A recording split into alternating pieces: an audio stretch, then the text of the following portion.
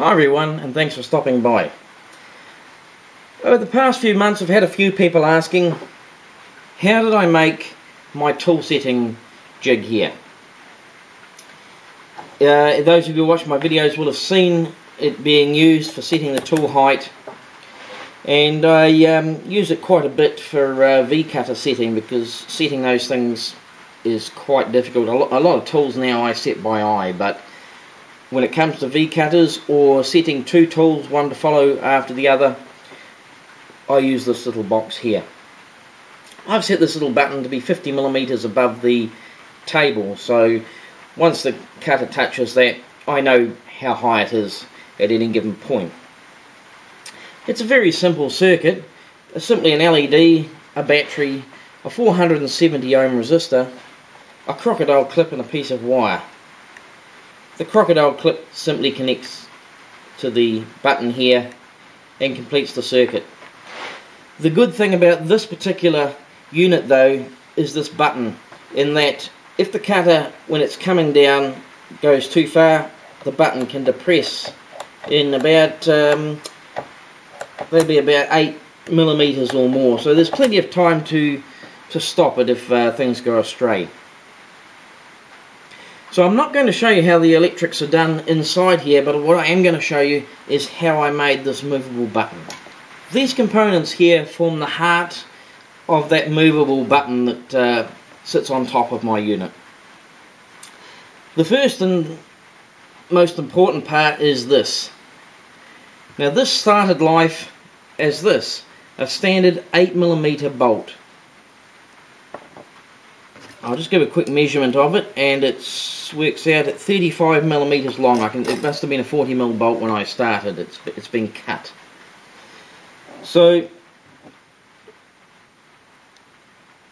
what I did is I put this here into a lathe, and unfortunately there's no other way of doing it except by using a lathe.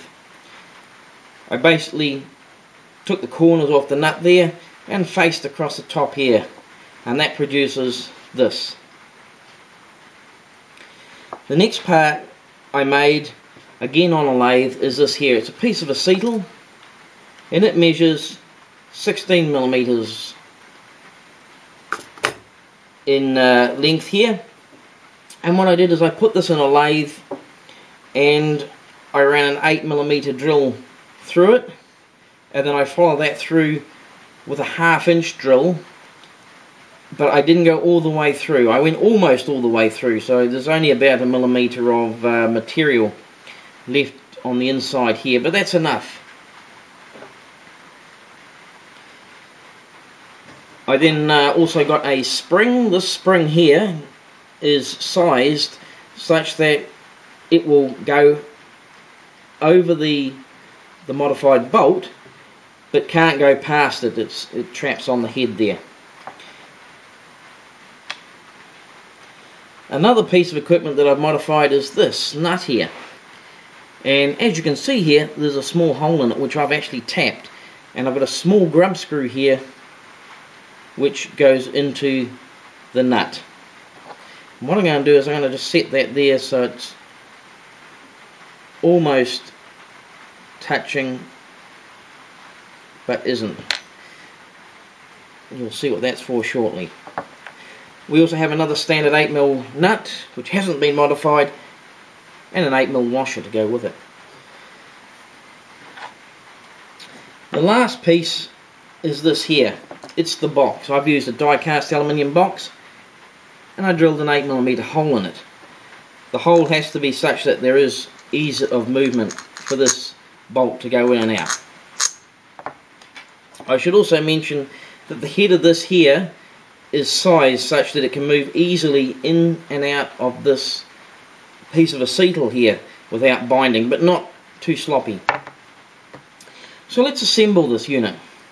First, the spring goes onto our bolt and then is pushed into the acetal here, like so. It then goes into the hole in our die-cast aluminium box, and I'm just moving the battery holder out of here. Next goes on the washer, and then our nut with the Allen key grub screw on it. And I'm just going to wind that down.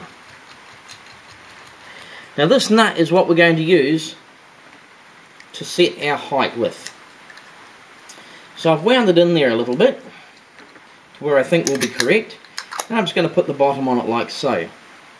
Now this is the hardest part of the operation, trying to set the correct height for this. I want 50mm, so the only real way I got of doing it is with the calipers. So I'm just going like so, and I'm getting just a fraction over 49mm. So what I'm going to do is I'm going to take the bottom off here, and I'm just going to unwind the nut a little bit, like so.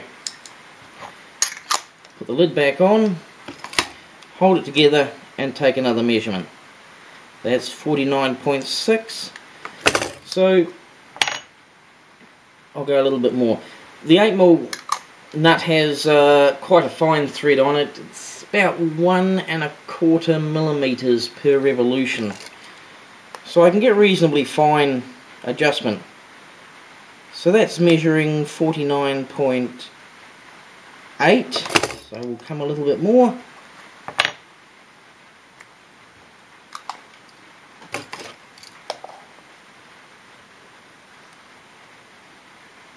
And that's just a fraction too much. That's 50.1.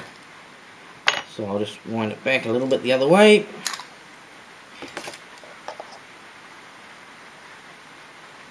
$49.99.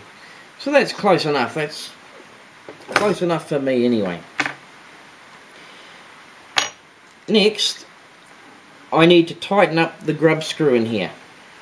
So I'm basically just going to hold it exactly where it is, get my Allen key in there, and tighten it up.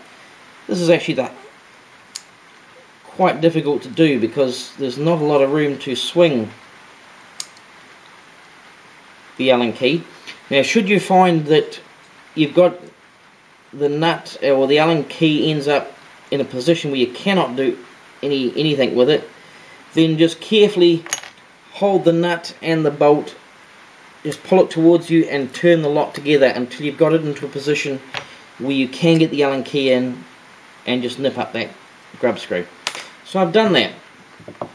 The last part is this nut here. That goes on afterwards and is used to connect the wire that you're going to complete your circuit with. Now, your circuit could be an LED like mine is. It could also simply be a buzzer. There's no reason why it couldn't be an audio signal.